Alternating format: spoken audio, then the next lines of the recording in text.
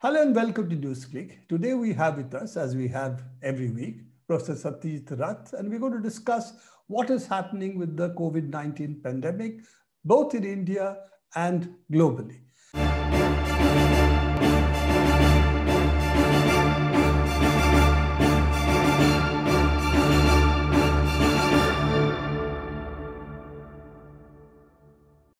Satyajit, we have been discussing this issue for quite some time now, but we are reaching a phase where we now have started to see vaccines at least reach a section of the people in different countries, of course, some more in some certain countries, in some countries yet to even receive a single dose. So we are into a very differential situation over there. India not so bad because it has indigenous vaccine capacity. But we are also seeing the second, third waves, as they are called, taking place, numbers rising. So it's clear that without large-scale vaccination, we cannot reduce the pandemic to any other disease which is endemic in the world. So we are really in that situation. And there is no easy victory over the disease. That's very clear at the moment. I'm going to take you through some of our charts, the NewsClick chart, just to show what is happening so we can discuss that with our viewers. If you see the chart now, what's happening in India, what's our COVID tracker chart that's there on NewsClick. And if you do what we do normally, the log view of the chart, so you can have a look at the larger trend, then you tend to see now that there is Maharashtra, there is Punjab, there is Karnataka, Gujarat, Tamil Nadu, Madhya Pradesh.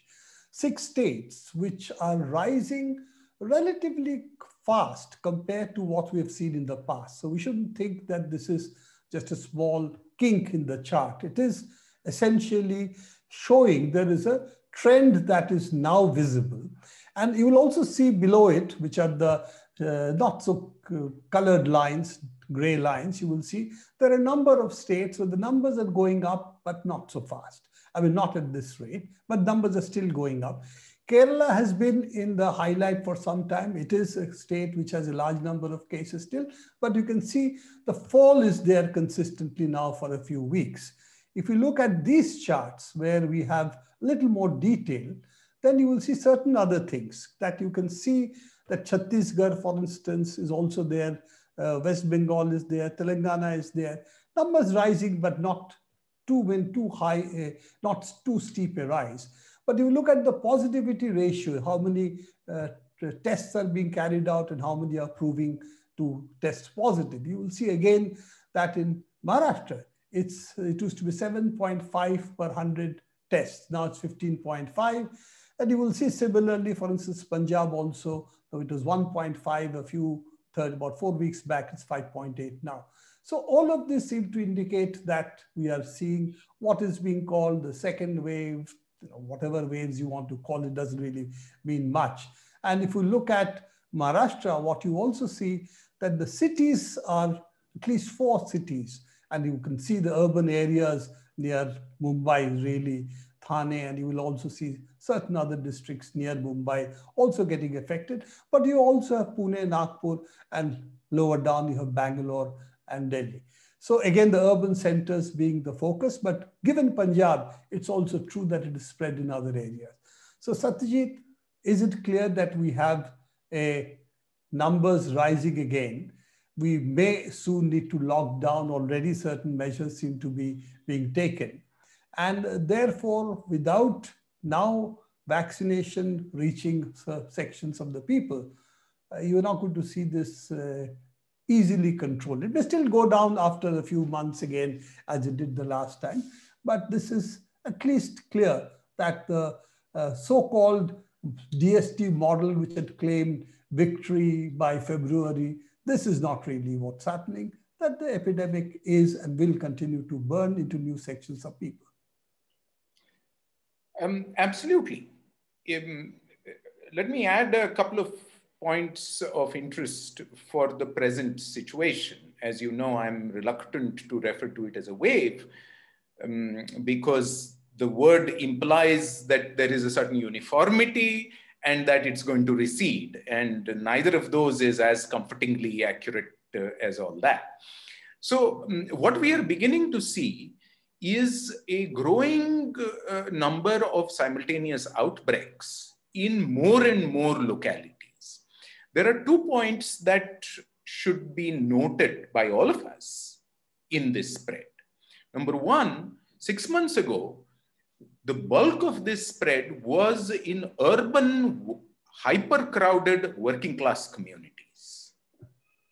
Today, the major points of spread are characterized by 2 interesting properties. One, they have now spread and are coming up in much more urban middle class localities. Secondly, these are not outbreaks that are reoccurring in the same locations that were most seriously affected 6 months ago. This is at least true of localities in, for example, Pune, Mumbai, and so on and so forth. So while on the other hand, on the one hand, it feels as though the same cities that were affected 6 months ago are being affected today, within the structure of the cities, the epidemic outbreaks have shifted location.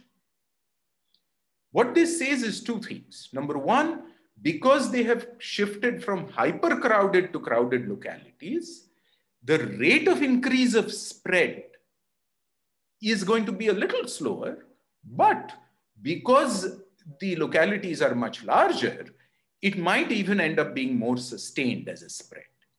Secondly, this is not, contrary to what many people are beginning to think, oh, these are variants of the virus that are causing reinfection.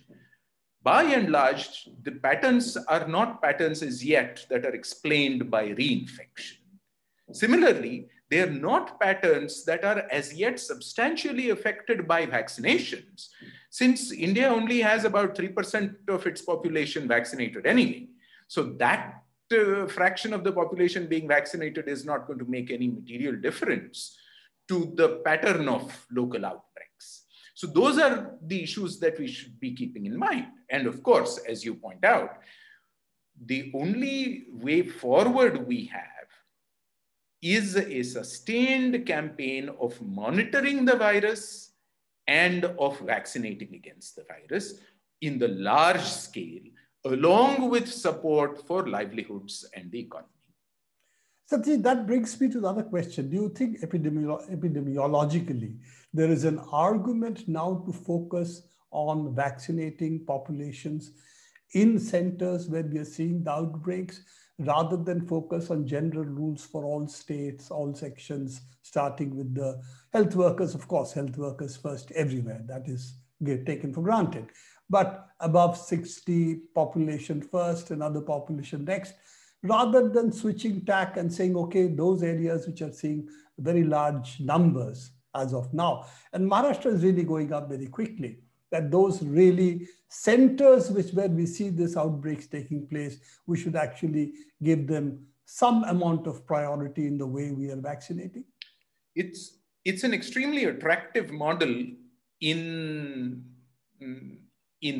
vacuum, to say, oh, you have an outbreak here, let's just do vaccination there. The uncomfortable and messy reality is, do we have the kind of logistic supply chains for the vaccination campaign to expand them explosively?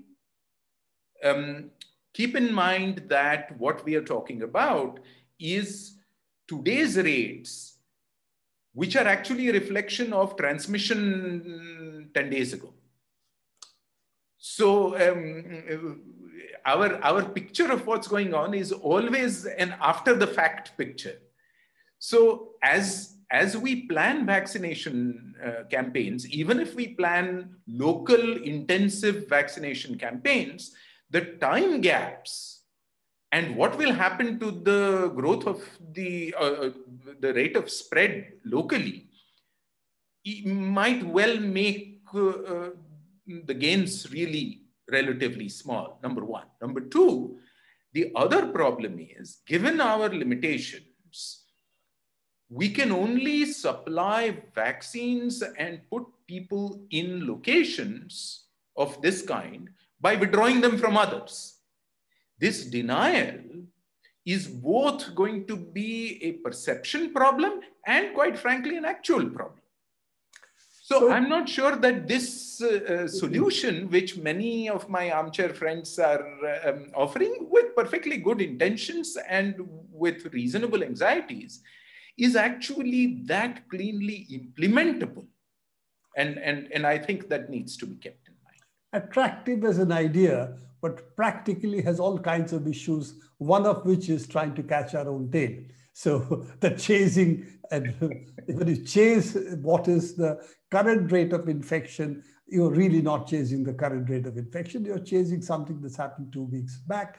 And as we have seen, a lot of the places, other places also, we are seeing the curve rising. Therefore, we seem to have a not exactly a localized phenomena, but a relatively larger phenomena. So switching tack midway and trying to rush things here and there, it's better probably to expand vaccination in toto rather than try and switch vaccines. Now that brings me to the next point. You know, India has a number of companies which have capacity to make vaccines, and apart from AstraZeneca, there are at least another 6 to 8 companies who do deliver bulk vaccines. In fact, India, I think, produces 60% of all vaccines in the world. And we know that there are, for instance, other tie-ups, not just Serum Institute and Novavax, which is there for the, I think it's called the Covovax vaccine. It's Covovax vaccine. Covovax. And then you also have the Johnson & Johnson, the single-dose vaccine, which there is a tie-up with Biological E. So you also have Zydus Cadila, which is vaccine in the offing. We also have Dr. Reddy's laboratory, which is tied up with Gamaleya Sputnik 5 vaccine. You also have Hetero, which also is going to produce a large amounts of vaccine. I think there's another company which has also now thrown its hat with the Sputnik 5 vaccine. Almost 500 million doses of Sputnik 5 vaccine alone seem to be in the pipeline if Government of India allows Gamaleya Sputnik vaccine to be actually given clearance. So also the Johnson & Johnson vaccine. What is happening to these clearances? Because that could really bring an additionality into the vaccine market. So one doesn't know what the CDSCO, the regulatory authority, is seeing as data and what they're thinking. The general pattern is the following. As far as vaccines with international tie-ups that are being manufactured and being presented in India for regulatory clearance are concerned, what they need to show, so far as we understand this, to the regulatory authority is a phase 1 testing in India, which shows that the vaccine is safe, and a phase 2 testing in India, which shows that the vaccine generates an immune response, generates antibodies in respectable amounts, the same as it does elsewhere. If this evidence is provided from within India, then along with protection data from outside India, the regulatory authority appears to be willing to provide emergency use authorization. And the general rumor is that many of these vaccines that you named are waiting to get this set of data together, evidence together, to submit. And that when they've been turned down because of lack of one or the other of these what are being referred to as bridging data, although.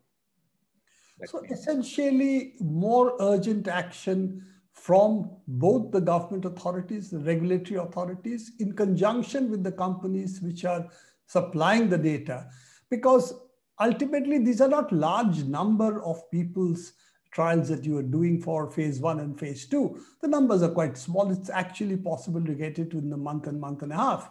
And that's why I'm surprised.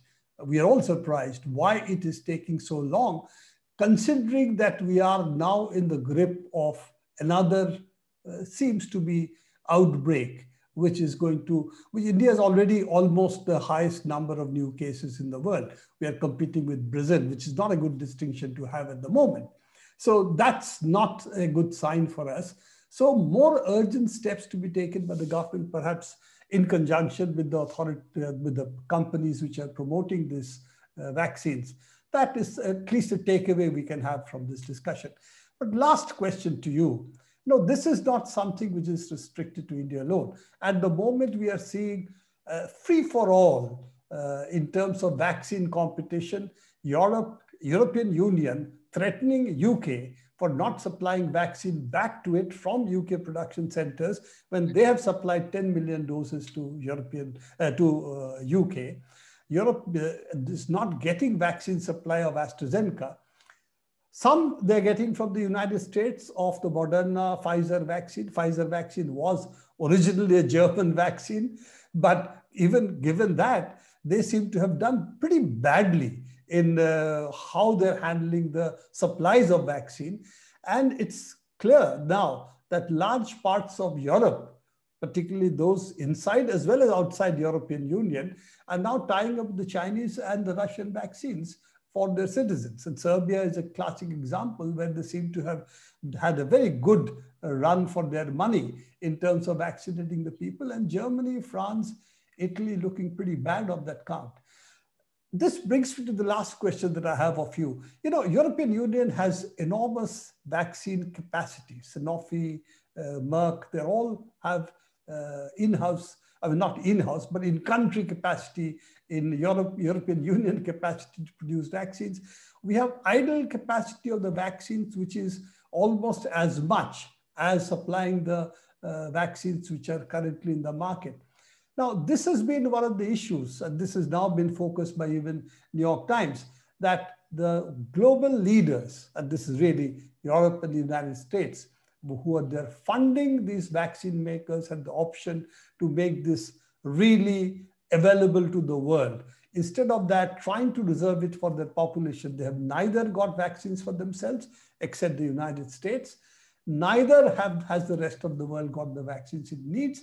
And this is something which the IMF as well as other agencies have said, this is a global epidemic. If we don't stop it in the globe, the economies are not going to recover. And this is something which is going to affect the developed countries, the rich countries, as much as the poor countries, even if the developed countries get rid of the pandemic from their shores. Do you think this is a classic example of trying to make profits for the big pharma, as we call it, actually ending up by harming themselves? They have shot themselves in the foot, and of course, denying vaccines to the rest of the world.